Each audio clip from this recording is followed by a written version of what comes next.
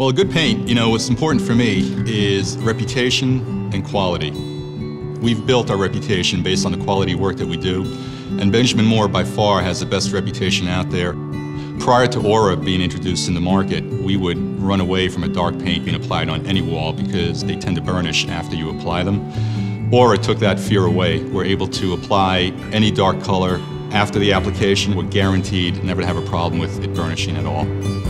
Other than their Aura paint, their number one paint that we're beginning to use more and more of is their Natura paint. The Natura has basically no odor. It's a zero VOC paint, which means there's no volatile organic compounds in the paint at all. It goes on smooth, looks great. So for clients that have small kids, they're really sensitive to odors, we have none. Our customers really trust us with their most prized and valuable investment being their home. And as being a steward of their trust, we basically only use Benjamin Moore paint.